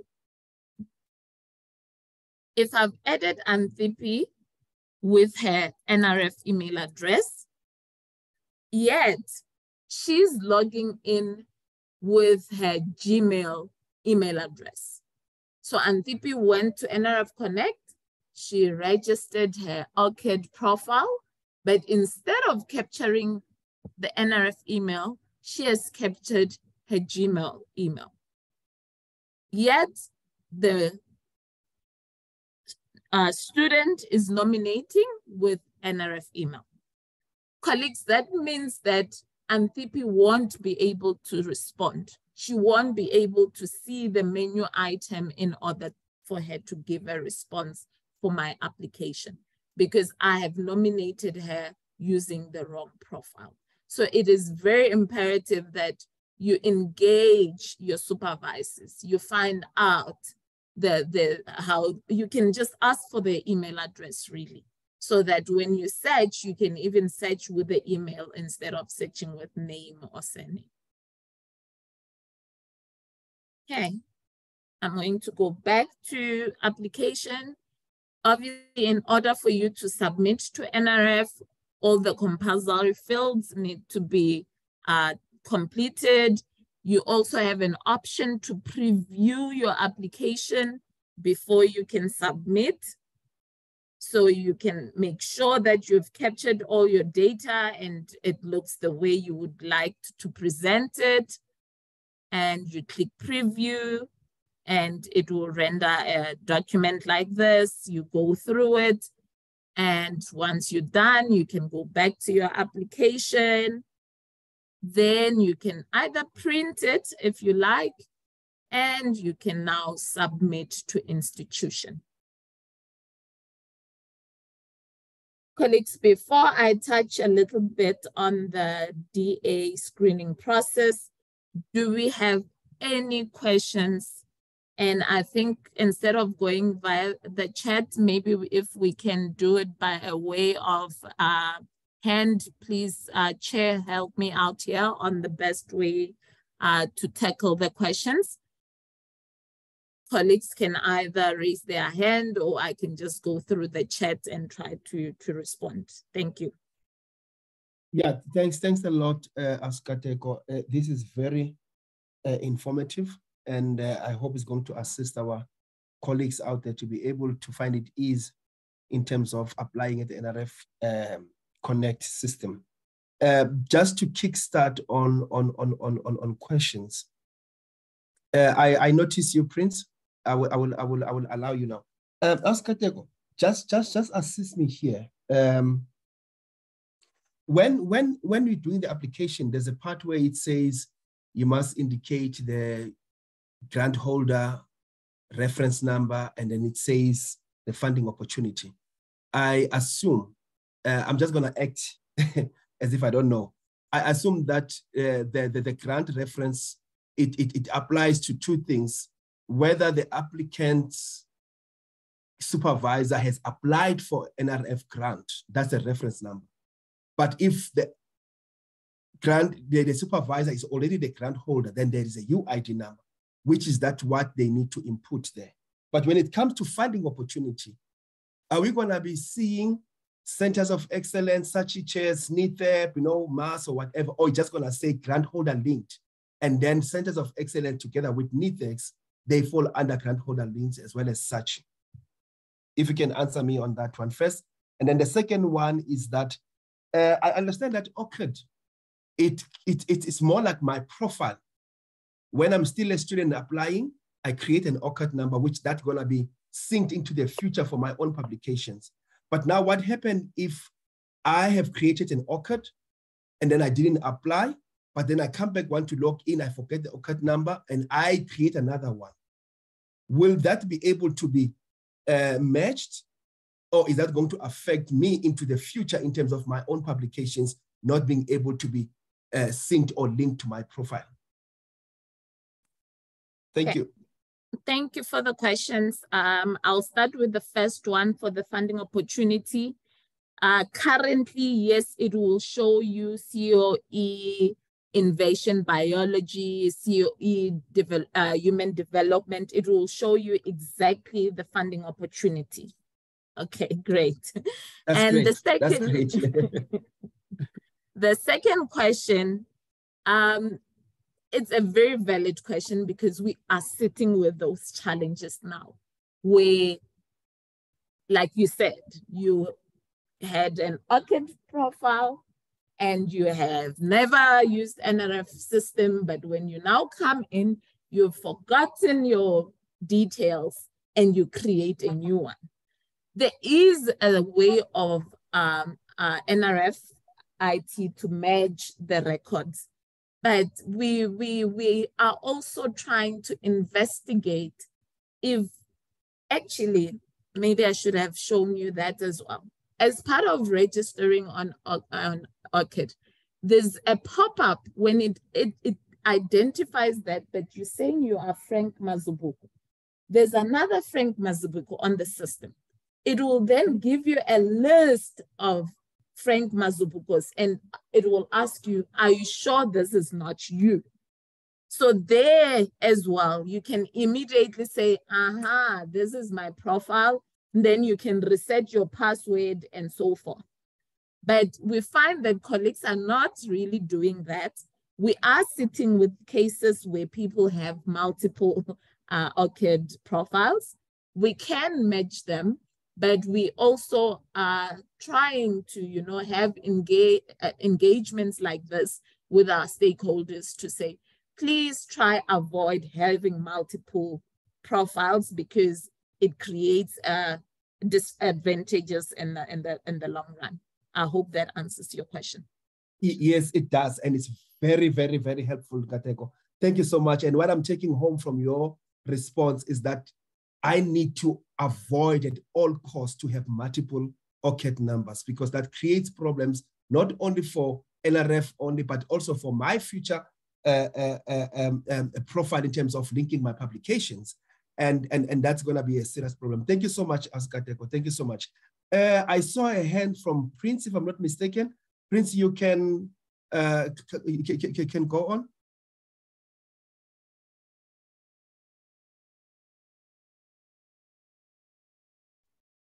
Prince, if your mic is off, you are allowed to hit your mic. Okay, thank you so much, sir. I hope I am audible because it seems like I've got few challenges in terms of network load shedding this side. But I've got 3 questions, which the first one, it is actually related to your first question, because I wanted to apply through Sachi Care Health Communications. I wanted to know how do I go on about them, because like you were fast when you got to that part of linking the applications. And then secondly is that I have a problem with my account. Every time I want to see, I once used NRF on my honors level, but however, on my master's, I did not use the NRF. So every time I log in on my account, the new one, I can't see my previous CV.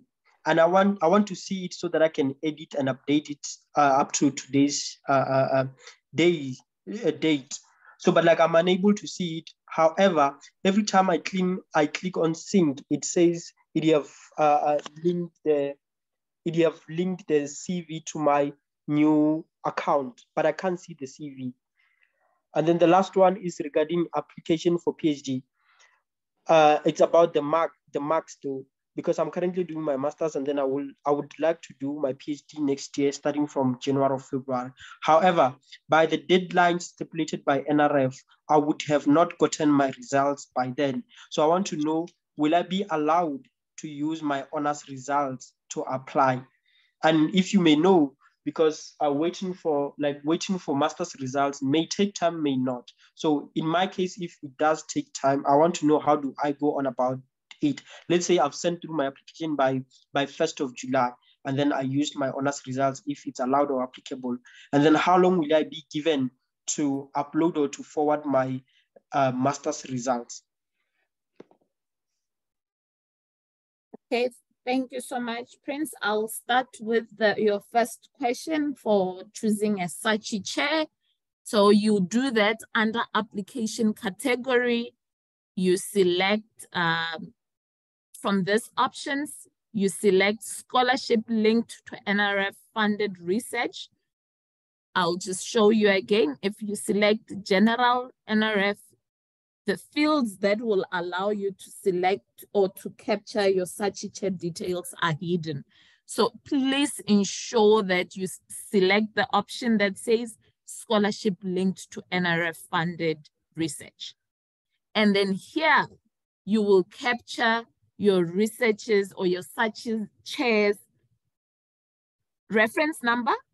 And this is, like Frank said, they have applied on NRF systems. Then they get a generated reference number like the one that I've just highlighted now. That is an application reference number.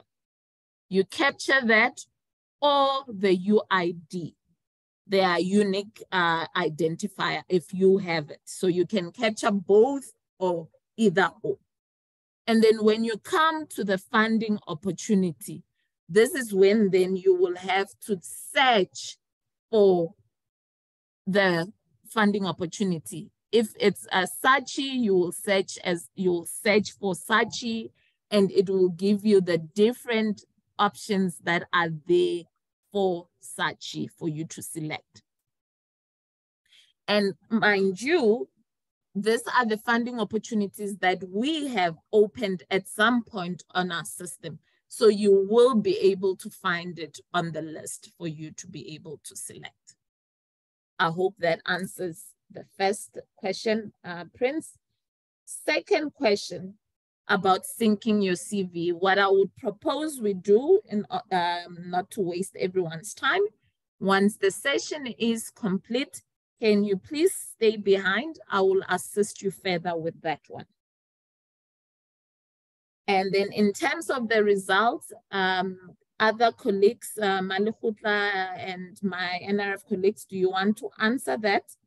But before I even hand over to them, I know that the process does allow actually for the DAs as well to go back to capture your GPA at any given time. So this is a new functionality that we didn't have on the system. So you can use your master's results as far as I'm aware. However, I'm going to ask that my colleagues elaborate further on that one. Thank you. Yes, with regards to when you are still busy with your master's and then you have not received your results, you can still put in your applications, but as soon as you have received your master's, then you have to go via the DA's office for your masters to be uploaded. And remember, when we do provisional awards, this is where all your GPAs and everything else will be checked and verified. So if you applied and you didn't have your master's results at the time, the system will still allow you to put in your application, but then your results will have to be submitted before we can even do all the other screenings at the NRF. So you can put in your application. Thank you, Malukutla. And Asukateko, if I'm not mistaken, I think on the system where it requires somebody to put in their pass mark, I think there is a section, there is an option saying still in progress. And if a student click on that one, it allows them to submit and then wait to receive their GPAs, which are going to be submitted through the DA at university, as Malukutla has already alluded to. So the students are always like advised to still continue with their application and submit. And then, because normally we're doing the funding decisions in December, and also the outcomes, if I'm not mistaken, the announcement are made in January to February. Then around that time, the student is still having the window period to be able to submit their pass mark or their final mark to the NRF, and then the NRF will be able to process that particular award and then release the funds as soon as they complete the necessary documentations, such as COGs, as well as providing their transcript. Thank you so much. Asukateko, I think that answers everything that Prince was asking about, and thank you so much for helping us. Let me allow Adetutu. I hope I'm pronouncing the name correctly. You can come. You can go on, my. Yeah, thank you. You actually pronounced it well. So some of my questions I've actually directed it to the chat, but I'm not fully convinced, so I want to ask directly. So first of it is that I'm a third year doctoral student. So on my NRF Connect website, I did not have access to the general doctoral application. So I only have for extension. So I don't know why that actually happened, because I'm applying for the first time. And also for the details of extension, that is a section of that. There are options for applications proposed institution. So I do not understand, is it that that is this institution I propose to actually fund my program, or what is that all about? And also the application grant and reference number, which I do not have access to. So I just need clarification on all of this, if you can attend to them. Thank you very much. Okay, Adetutu, okay. With regards to you being a third year, remember when you are applying this year, you are applying for next year. So if you are already a third year for masters, it means, for PhD, it means next year you will be a fourth year. So already you are not eligible, because remember the NRF funds 3 years for doctoral, starting for looking at the first time of registration. So already you are a third year of doctoral, so you are already out for first time doctoral. And also, if you are not funded currently by the NRF, you cannot apply for an extension support. But had you been funded this year, maybe from the NRF, then you would be eligible for an extension support for 2024. So you cannot apply for an extension support if you do not have NRF funding currently. So you will have it's like that. If you are not funded by the NRF and you are already on your last year, then there isn't much that we can do from our side. Thanks. I hope thank you. That's clear. Yeah.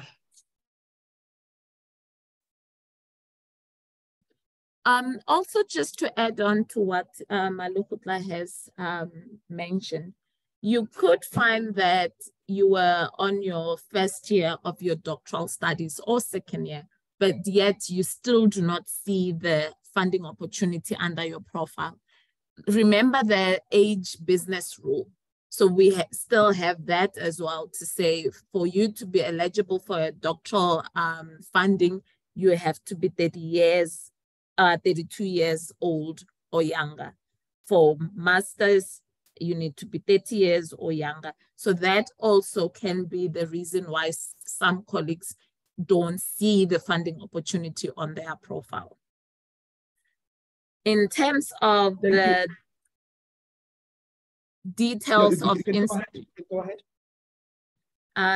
terms of the details of institution, that particular template, let me maybe just go to it, is meant for when you received funding at the NRF, this one, extension for support in masters and doctoral. So you have received funding from the NRF, and for some reason you could not take it up. Now you are applying for an extension, and that's why you will see we'll ask you for obviously the type of extension, and we ask you whether it should be 12 months or 6 months extension that you're asking or that you're requesting for. So this template is for, you have applied for a reason you could not take up the funding that you received, and now you're saying, NRF, please grant me an extension with my studies. Thank you. Yeah, thank you so much, Asukateko. You know, this is very much important that our colleagues out there need to understand the impact of not inputting your age on your profile, because that disadvantages everyone from seeing funding opportunities. Am I right? You are 100% correct. Yeah, so it's very important, colleagues, that you include your age in order to be able to see all other funding opportunities that have age restriction. And if you don't do that, then you're gonna miss out. That is a very important one. Thank you so much, Asukateko. I don't see any other hand. I don't know if you colleagues see anything on your side, as I'm also focusing on the chat as well as trying to put in some notes. But one important thing that I want to convey out there in terms of the funding opportunities that are there, in terms of the postdocs for NITEX, colleagues, please understand that these ones you cannot apply on the NRF Connect for NITEX and Centers of Excellence postdocs. The old modality is still applicable, where you apply directly to the entity, to NITEX, and then NITEX, when they have approved you for funding, then they go on to the NRF system to nominate the postdoc.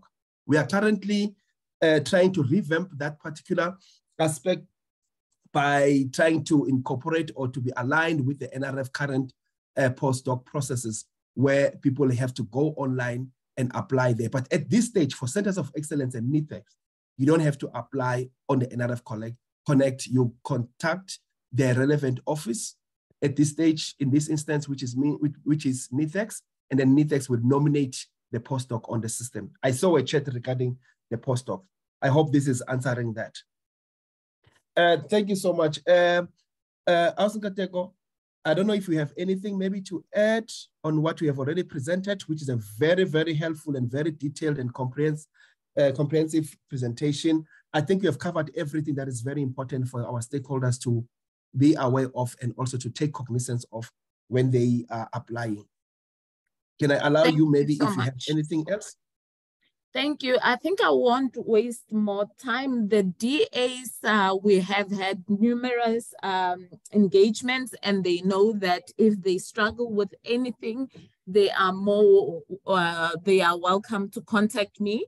But maybe as a reminder, please remember that you will not be able to submit to NRF if the nominated referee has not responded. We are getting a lot of emails from DAs asking or saying that I'm unable to submit this application to NRF. Just as a reminder, it's because the supervisor might not have responded to the application. And a quick maybe process so that all the colleagues are on the same page on how the stages of an application go. So we open a call, which was open in April, and then applicants will create an application. It will be submitted to the institution. The institution will do their screening part, review the application, and submit only those that are eligible to the NRF. The NRF will then also check, do quality assurance checks. They check also again for the eligibility criteria. They check for things that I mentioned earlier on. Are you employed? Are you willing to resign in order to take up the scholarship? They can either reject or approve your application as well. It then goes through funding decision. Funding decision, that's where we then award letters. After the funding decisions are done, we now announce the outcomes. Then obviously it comes with the award letter, condition of grants, and for those applicants that were unsuccessful, we will then send out regret letters. Colleagues, there's one thing that we know has been on everyone's mind or lips. It's the fact that for grants that were awarded last year or early this year, there has been delays in payments. Please note that as much as we've done 3 batches of payments to date, there's still a lot of students that are sitting without payments. The NRF has been in contact with the institution. We have trained the institutions on the claims module, which was completed yesterday because we were still ingesting all the offline claims that we did. The 3 batches that I mentioned that we paid, our institutions had to submit offline claims. We have ingested that data. We are now preparing to open up the system so that the institutions can start submitting their claims. The moment all the claims are in, actually not all of them, the NRF still needs to work out a payment strategy. We will then start the process of payments. So that burning question on when is NRF going to pay the rest of the grants, please know that it is something that we are working on, and we are very close to now, today, communicating with the DAs and the financial officers to say, please proceed and claim on the system. Thank you so much. And that's where I'll end my presentation if there's no more questions. Prince, as I've noted, please stay behind so I can assist you further. Thank you. Thank you. Yeah, thanks, Kitego. Before I will allow the corner to come in, from your understanding, how important it is at this stage, especially with the introduction or the implementation of the new funding policy for postgraduate students, to work closely between students, supervisors, and DAs at the university? Is that meant for me? Sorry. You can just sketch that how important it is, because it is, I've realized that there's some disconnection between students and DAs and supervisors at university. It's very, very important. And number one, I will go back. If I nominate a wrong supervisor, then they will not respond. If the supervisor doesn't respond, the DA can't submit my application to the NRF. We need to understand that we'll call it some sort of a workflow or a dependency on what the applicant does, what the supervisor does, and what the DA does. And also, as we touched on it not long ago, to say, I'm a master's student, my results are not yet out, you know. It's important for you to always have communication with your DA, because the moment your results are out, you need to go knock at your research office and say, listen here, here's my results. Have you captured them on the system? Have you updated my GPA on the system? So that you don't get disadvantaged because of small things that could have just been updated, or that could have been, you know, the supervisor is busy with other things, because we do send out system notifications to the supervisor, by the way, to say Nkateko has nominated you. But if I'm busy, I could easily miss that communication. So as an applicant, you can take it upon yourself to say, I've nominated Frank as my supervisor. I go knock and say, Frank, or send an email or a reminder. Depending on the relationship that you have, you can even quickly call them to say, please respond. And yeah, it's very important. Let me put it at that. Thank you so much, Nkateko. I just wanted you to put it out there and express it in the way that you have just done to emphasize the importance in it. Because you know what other thing that people need to understand is that the NRF has become very strict when it comes to this new policy. We try to put everything in place and make sure that we do things according to what is prescribed in the framework document for this particular policy. And I know that in the past, some students have never lost their bursaries because they did not submit the progress report. But colleagues, please understand this. In this time, it is very important that you tick all the requirements, you tick all the boxes, and make sure that all the requirements are being met, because you are likely to lose your scholarship. As Nkateko did mention that we are not going to reopen the call for progress report. I'm right, Nkateko? That is closed. And that's how it's going to proceed in the following years, that NRF is not going to give that lenience in terms of allowing students to now go and submit the progress report because they've missed the previous call. Am I right, Nkateko? You are correct. You are 100% correct. And I think that's why when I started off, I mentioned to the colleagues the importance of reading the framework documents, because that just drives this entire value chain. If progress, and because we also have deadlines at the NRF. We have certain time frames where progress reports needs to be open on the system. We have a time frame where we have to review and read each and every progress report before it then moves on to the next stage. So everything just feed into each other. It's this value chain. And like Frank just said now, unfortunately, if you missed out on submitting your progress report last year or early this year, because we kept on extending actually to accommodate researchers and students. But if you missed out on that opportunity, unfortunately, then it is done. We're no longer going to open the system to accommodate progress reports. And it also, again, colleagues, because it feeds into payments as well. You know, we get a report from you, we sometimes get carry forwards, which might not be applicable to students, but there's a lot of small factors that feeds into this huge value chain. Thank you.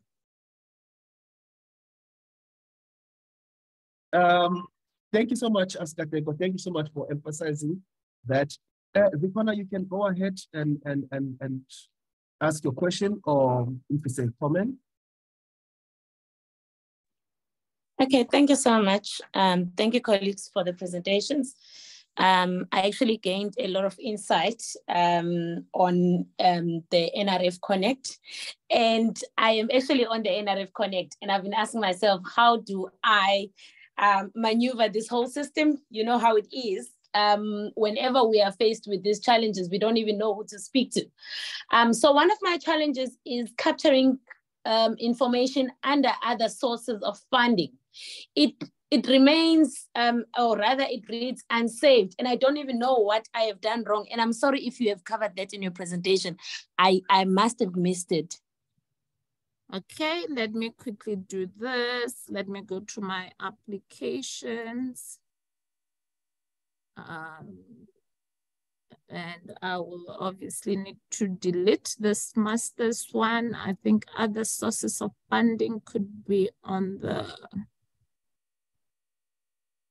Is it under your doctoral funding opportunity? It's under the research grant. Okay, so So a different funding opportunity altogether. Okay. Yes. Okay, Sorry. so it's research grants, which call? The JNIR. It's already closed, but I'm sure you can open anyone. Okay, so if the call is closed, what you're saying to me is now you missed out on the opportunity. No. Okay. No, let me just quickly tell you. So I received some feedback from my DA to try and correct some of the things from my application. So this was actually the second call for this fund, which is the Russia JINR. So they wanted me to correct some of the things in my own application. So I'm still stuck at the other sources of funding record that does not want to save. So I do not know what I'm wrong, whether I'm not even sure whether I am capturing the information correctly. So that is what I wanted help with. And I'm sorry for hijacking. No, not a problem. I think, Chair, you can maybe guide here. We can do two things. I can ask, sorry, I missed your name. Zikona and Prince to stay behind so that I can assist them further. Or I can quickly ask Zikona to share her screen. I think that part might delay things. My proposal would be if Zikona and Prince can stay behind so I assist further. But Chair, please advise. What? Thanks, Nkateko. I'm looking at time. I think we're supposed to have finished the session at 11, and we're already 6 minutes away from, after 11. So it means we are really running behind. But I think your suggestion could assist us very well that we allow, or maybe let me firstly request this from Renee, because the platform is owned by NITEX. Renee, is it fine that we can allow Nkateko together with Zikona and Prince to stay behind? Yes. And then they Yes. Most welcome, please. Zikona is very well known to us, and I would really like, for her to be helped. So thank you. That'll be really most welcome. Yes. Okay. I don't know if there's anything else. Thank you, Nkateko, a lot.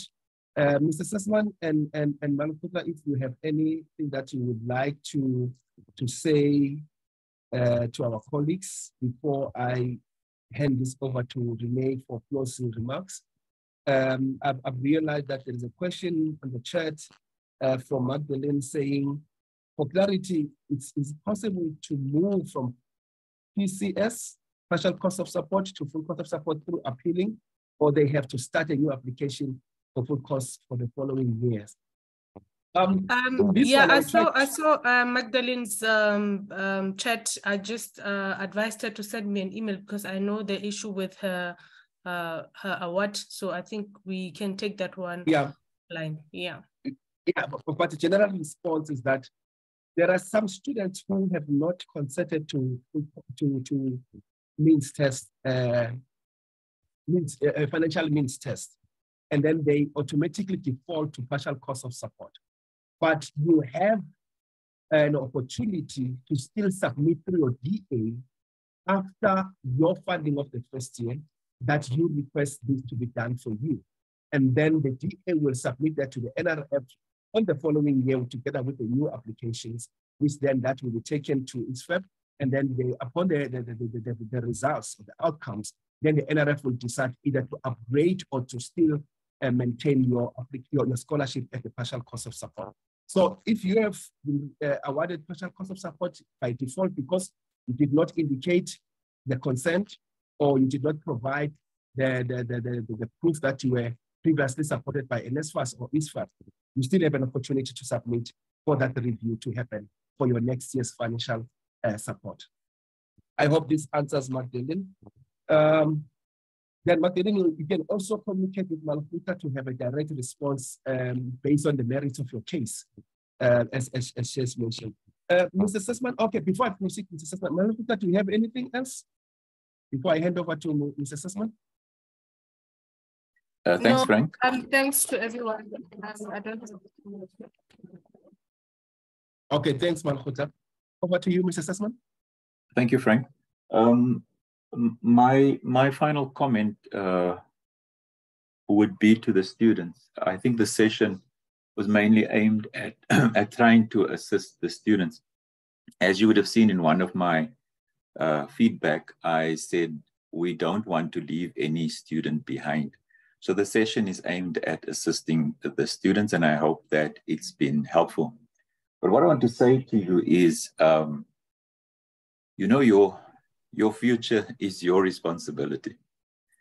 And I've also, when Malachotla's not around, I also get to handle student queries. And I am amazed at the types of questions that I would not expect from graduates.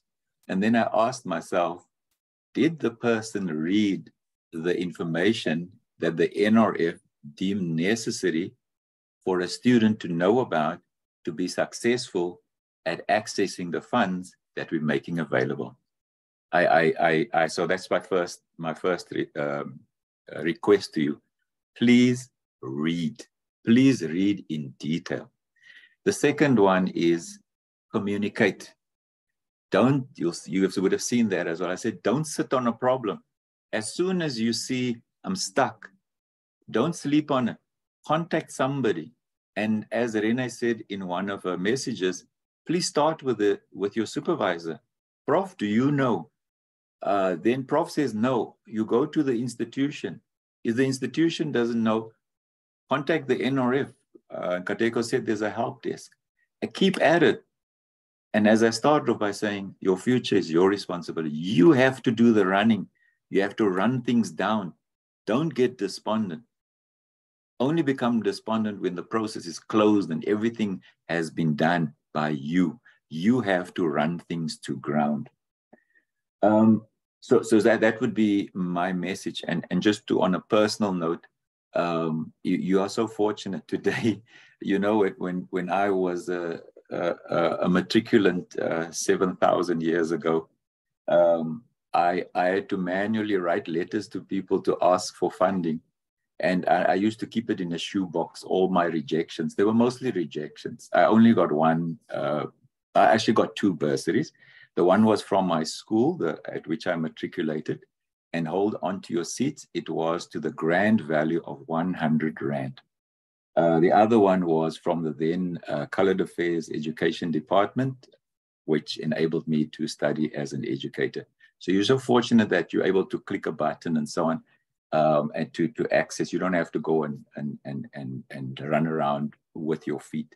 So do make use of the opportunity, and we're all there to assist you. We don't want to leave anybody behind. And then my last note is thank you very much to everybody who has assisted in arranging and in sharing information. I really appreciate the time that you've spent with us this morning. Thank you very much, and have a wonderful day. Maybe I can leave with a joke. If there wasn't a joke in what I said, I saw this morning somebody sent, in fact, it was my mother who sent this joke. Now that we're in winter, she said she put a chicken in the oven to roast, and when she opened it to check on how the chicken is roasting, the chicken closed the door. It was so cold outside.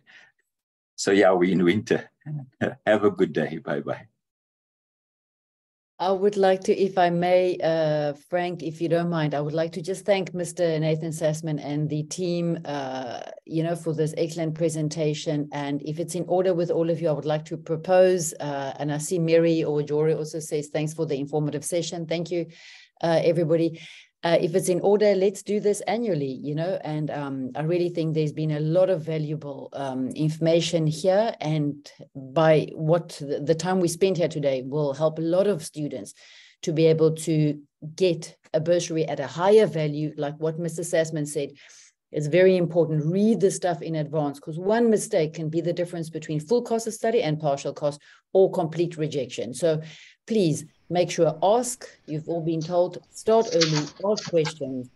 And thank you for this great session. Much appreciated. Yes, annually. Thanks, Ikona. Lovely.